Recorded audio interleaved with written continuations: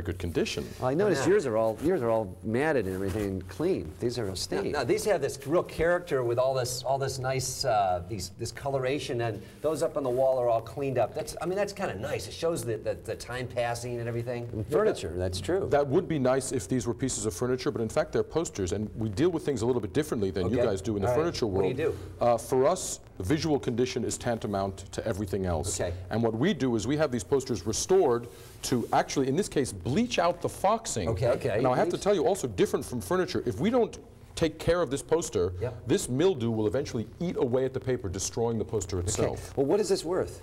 Well, were we to get it fixed up, I would estimate this poster at $2,000 to $3,000, and I want you to know that fixing it up is only going to cost about $175, $200. Really, that's all? Yeah. Oh, really? Pat'll be happy. I'm looking at this one. I really like this. Ski at Mansfield?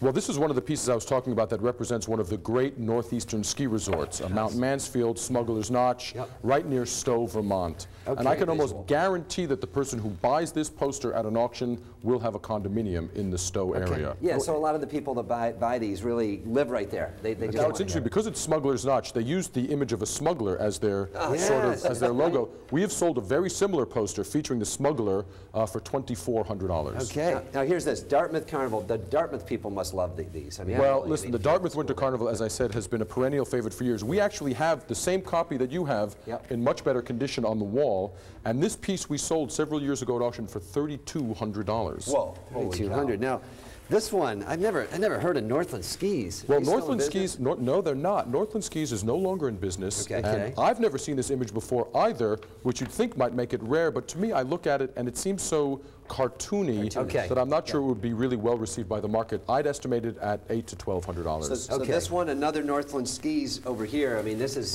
this guy. That's visually pretty strong. Well, I think this is a strong graphic. I think the person who buys this is going to appreciate the sort of looking upwards at a skier coming over a cliff look. It's dramatically shadowed, and I think it's going to be a graphic designer most likely who buys a poster like now, this. how do you stabilize these? And what's this one down here? You have this mounted on a backing. Well, you know, the preservation technique that we use for posters is called linen mounting. And if you look at the back, if we can look at the back of the poster, you'll see that there's actually linen. Nice. And on the linen, there's white paper. And then the poster itself is mounted onto the white paper, and it's a completely reversible process. Okay, so you actually have like this corner over here which is missing. Looks like, is that replaced down there? Well, exactly. When you put it onto the linen, you can not only replace missing paper, but look up here. These are tears that have been mended. So you can basically mend, and again, unlike furniture, you can really get some good quality restoration work done. Nice. Now, this was our favorite in Pat's place. This that's is great. incredible.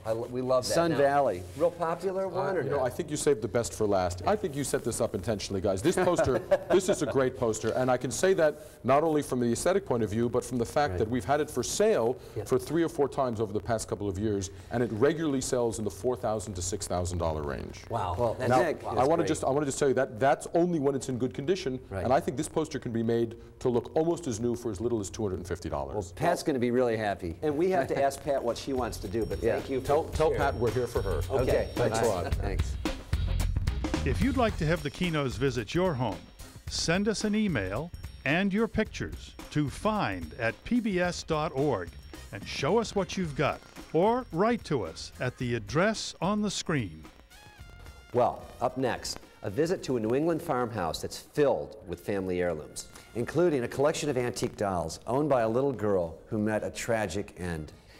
So we really are able to see what children played with at the time. Exactly. There's a real wide variety here, different types of dolls. Some have porcelain heads.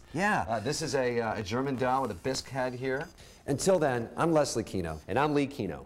And you've been watching another episode of Find.